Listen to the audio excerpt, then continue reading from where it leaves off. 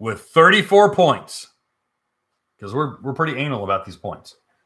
At 34 points was the 2021 Sea-Doo Fish Pro 170. Okay? That's a big deal.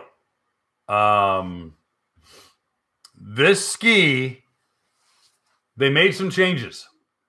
Big changes for the Fish Pro. All right? You could get the dashboard, the digital split dashboard with the GPS and Bluetooth with your phone and all that jazz. That was a big deal, of course. We wanted to acknowledge that. Obviously, that was the big dash. Everyone wanted, oh, can I put that dashboard in my GTX? Can I put it on my RXTX?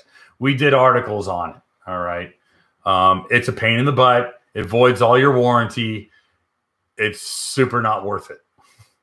But there are people who like, I have to have it. I have to have it. Okay, fine. And that dashboard was very innovative. Okay. So that was a big ticket item for the Fish Pro. Number 2 was the Fish Pro tank extension. This one was a particular favorite of mine just because I had gone out on Fish Pros, and the big thing about that was you could put your food in there and not have it mingling with all your bait and all your, your catches and all that kind of stuff. So that was a big deal.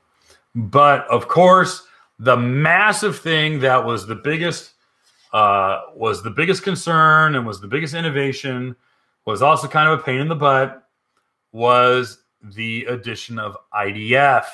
Remember IDF?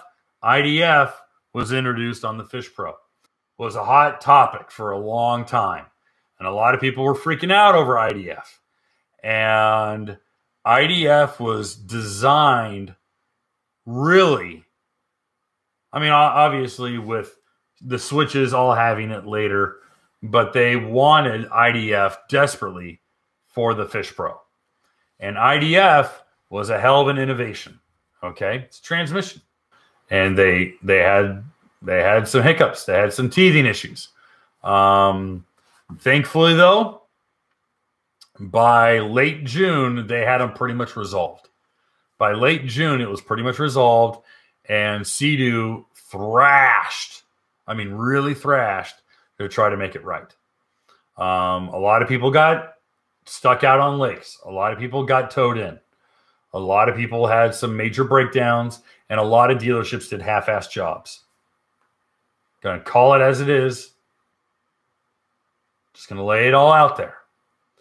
But corporate was committed to making sure that IDF was not an albatross around their neck.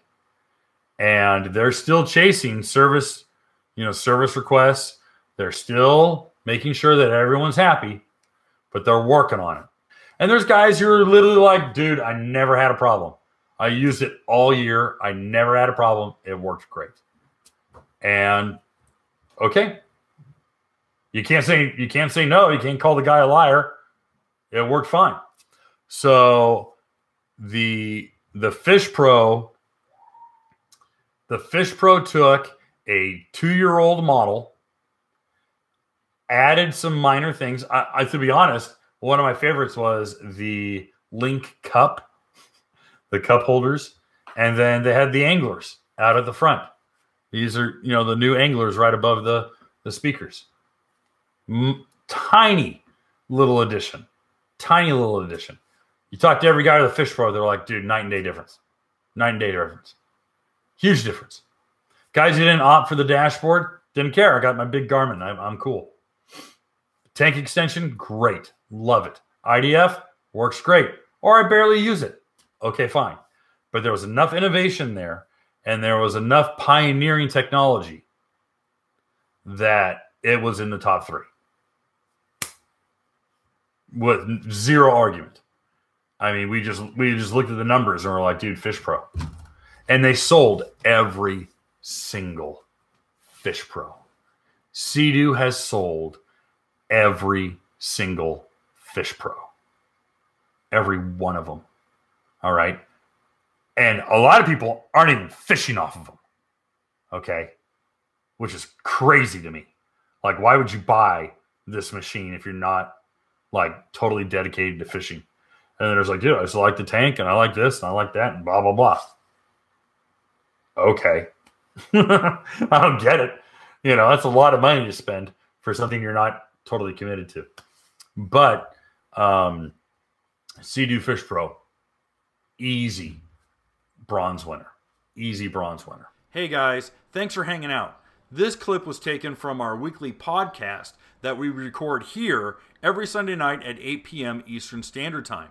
If you want to watch the whole video, you can go to the Watercraft Journal's YouTube channel, go to playlists, and then click on live sessions. You're going to see it there. Otherwise, go ahead and leave a like, a comment, and definitely subscribe to the channel. It helps us grow. And again, thanks again for watching our videos, and we hope to see you soon.